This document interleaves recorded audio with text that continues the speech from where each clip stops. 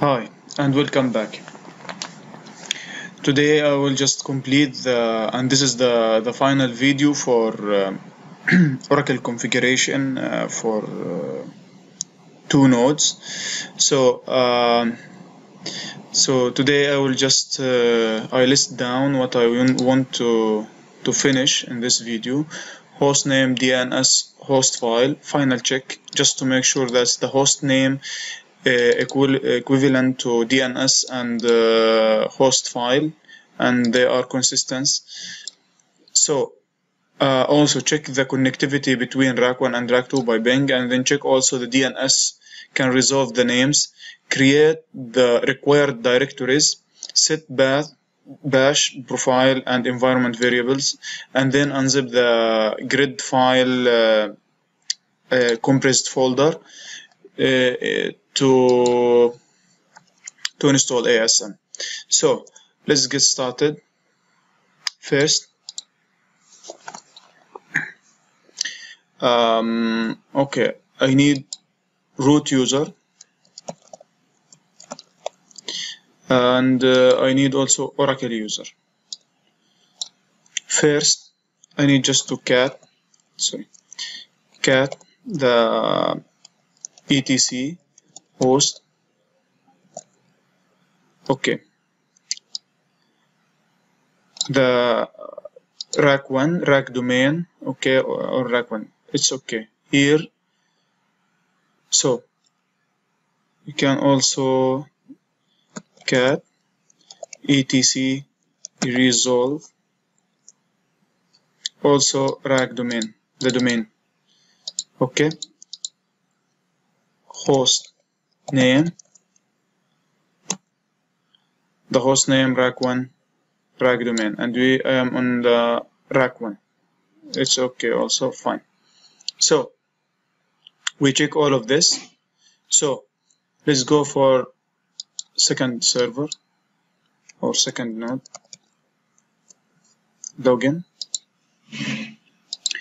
Okay, here I need just to cat etc and then hosts. Okay, here it's not okay, it's not edited, so I will edit the file, gedit etc host. So I will change this one to RAC.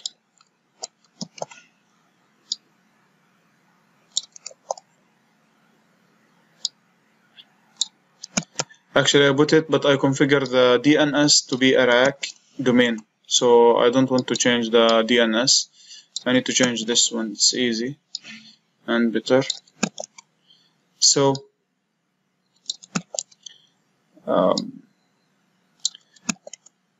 okay, and that's it. Okay, Control S or save, close. Now cat again.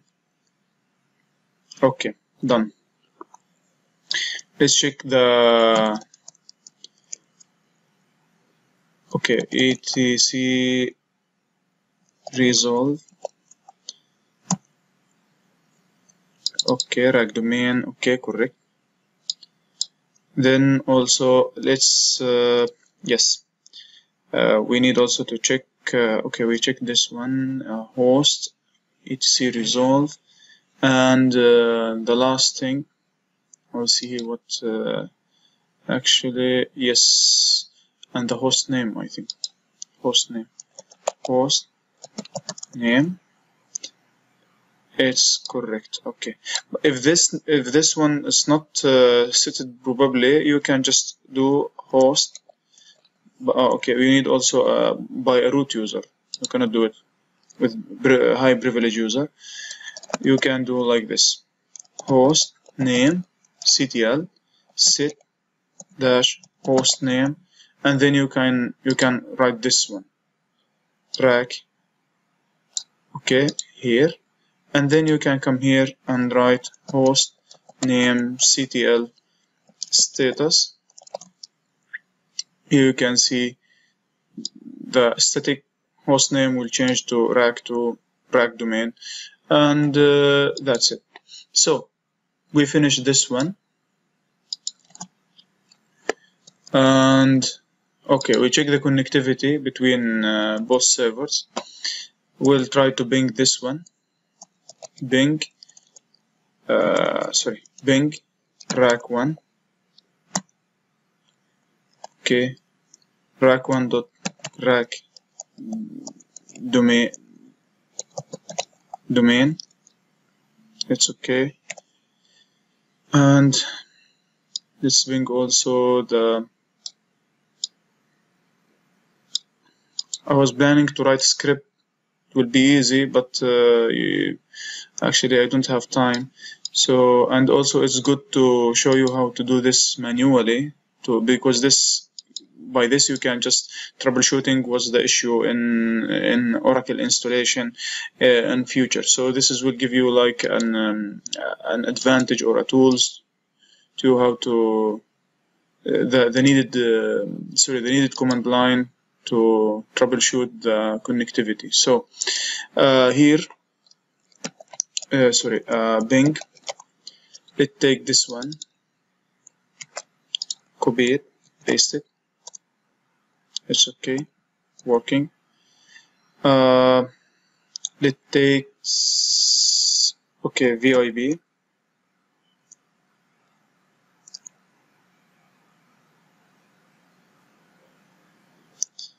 Yes, this will not work because I think it's yes, but ns lookup RAC1 dot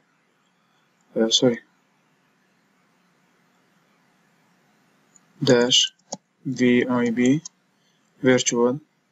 Yeah, it's fine, but I think because it's not installed the software. Okay, RAC scan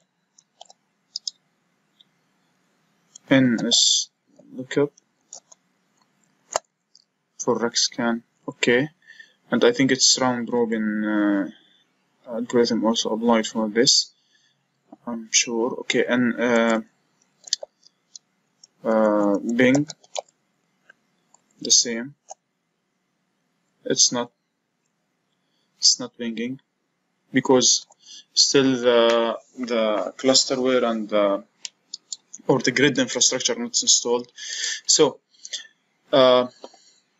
that's it. They are connected to each other.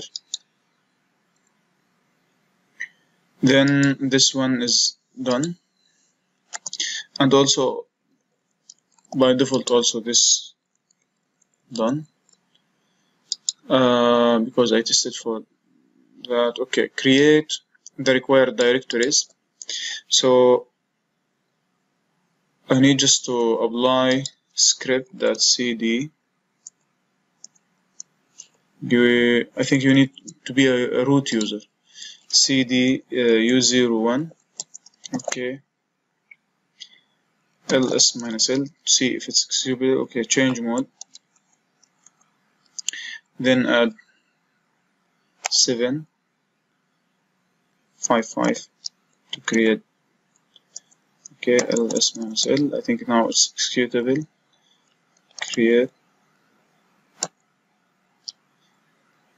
ls, you can see cd app ls cd. Okay, you can see now the directory is inside.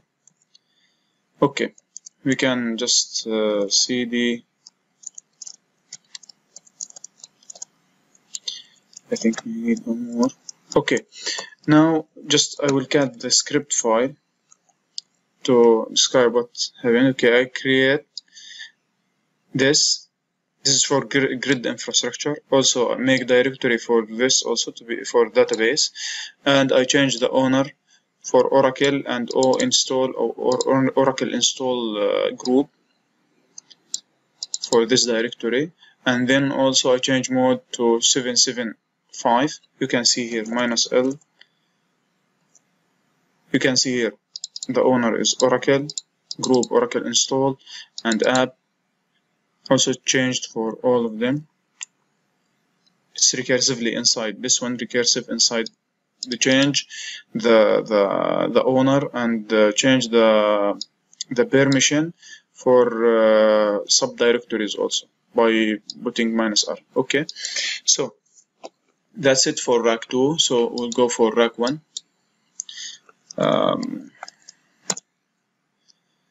Okay, I will just go for root user ls-l. I think I need to change the is. Okay, here I think I removed there. This one is not okay. So clear, then ls-l, just to list all the needed directory. You can see here I don't have execute permission on this file, so or script, so I need just to change mode for create change mode 755 create. Okay, ls-l. So you can see I have right now the execute permission, apply it ls. So you can see app ls-l.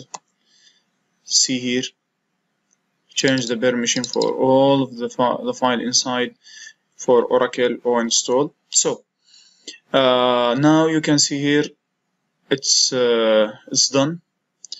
This create the needed directory by script. I will upload it or I can paste it. I don't know if YouTube allow for this kind of scripts to be put as it in the description below under the video. I'm not sure, but I will try. If not, you can ask me for these scripts and then I can send it to you by email. So set bash profile and environment variables. So I can just, okay, I prepare a file. I think it's here, two folders. Two files. One file, this one for I will put it in the bash profile, and this is an environment variables. I need it. So just first I need to be an Oracle user and be in the Oracle home, bwd. You can see Oracle home. So there is nano, or I can open also a gedit is better, graphical graphical editor, and dot bash underscore profile, and then we can, yes, it's running. So let's see here. I will paste it here, but let me just first, yes, I think it's better here. Okay, to make sure, but just few things. Okay, note here RAC domain RAC 1, okay, and the database SID should be RAC, okay, CDB RAC 1, it's okay, and that's it. This is an alias for these files. I think these files should be created to switch between two environment, grid and database for Oracle user. Okay, so now I will save, and then we can just apply the dot bash by just typing. Okay, let me just clear the screen to make it clear for you. Dot, that's mean use this bash profile or apply the bash profile without exit from the terminal and enter. So you can echo $, how you can test that the Oracle variables are applied to this profile. You can just see like this. Let's say SID. So you can see it's applied for this session or for this terminal. Let's say home. So it's fine. So gedit. Now we will apply this one to switch between two environments. So first one, we just create the grid environment. Okay, then enter, hit enter. After hit enter, you just need to copy this one. Okay, and make sure we are working on node 1, and after node 1, if you are working in rack 1, you make sure that's ASM1. You are writing here just ASM1. Okay, so go back here, then we can just type save. That's it. The other file, this one for dbenv,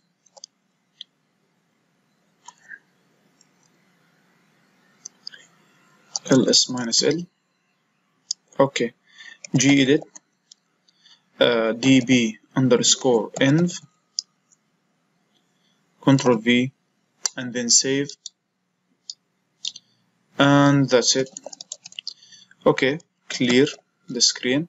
So how we can just see if it's applied, and we can switch between the environment. You just can write grid env.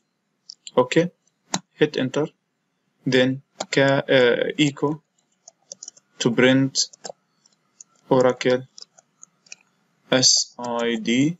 So you can see here, when I just write grid env, the SID changed to ASM1.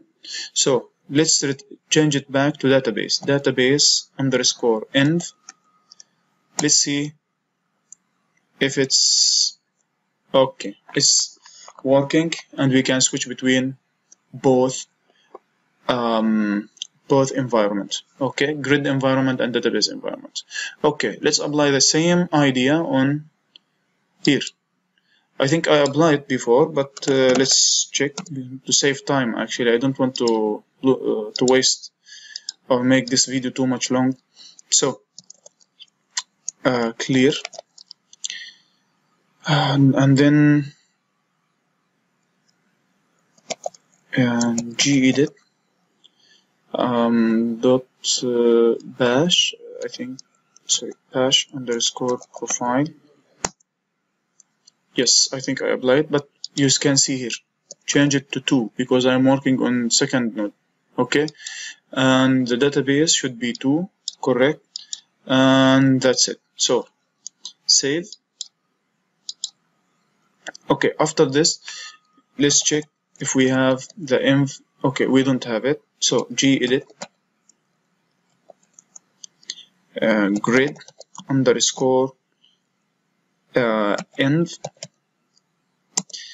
and copy this one from here. I prepare it. Control C, Control V. Make sure that I'm working on second node. Save this one and exit. Gedit, same idea on env, and copy this one, but make sure that's the instance or SID is for database 2 or the second instance. That's it. Sorry, I need just to switch. Yes, Control V, save, and that's it. Clear the screen. Then I'm just going to apply the bash first. I think should be applied because, but I will apply it again. Fine, it's better. Echo $, Oracle SID. Okay, now we just want to host. Okay, and home. Good. So grid env echo SID for ASM2, host name is okay. So we finished this one. sorry, we finished this one.